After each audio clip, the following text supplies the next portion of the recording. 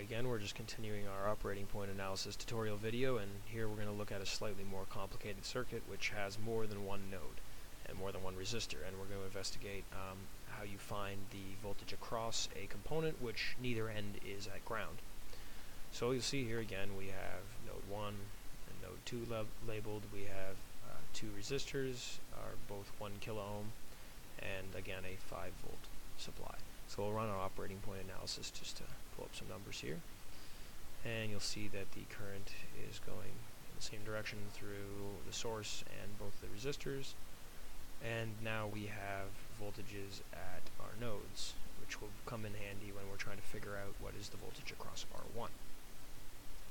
So we go to view, we pull up our SPICE netlist again, and we'll just look at the breakdown here. So for resistor 2, which is R2 right here, it says from ground to node 2 has a value of 1000. So we know we're going from ground B to node 2, because going from ground A to node 2, you'd have these other two components in here, and that's just not what's going on. So from 0, ground B to node 2 is a value of 1000, and from node 2 to node 1 has a value of 1000. So node 2 across here to node 1 has a value of 1000. And for V1, it is node 1 to 0, has a value of 5 volts. And this all makes sense because according to our op point, all the currents are going in the same direction, which is this way around the circuit, if you imagine A and B are connected at the bottom. So now we'll reverse the direction of one of our components and see what happens. We'll pick up R1 here, use Control R to flip it around, drop it back in the circuit, run our operating point, and we should see that R1 has a positive direction now. And indeed, the current through R1 has a positive direction.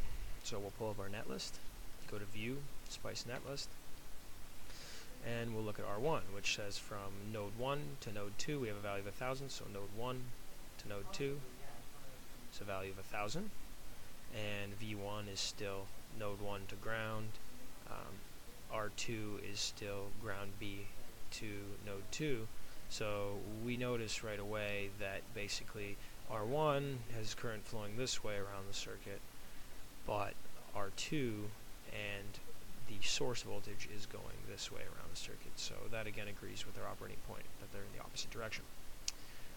So now to figure out what is a component value when it is neither end is at ground, we'll just pull up our operating point again. And just to avoid confusion, I'll put the resistor back in the original way. So we pull up our operating point, and what this tells us is that the voltage at node 1, which is here, has a value of 5 volts, and the voltage at node 2 is 2.5.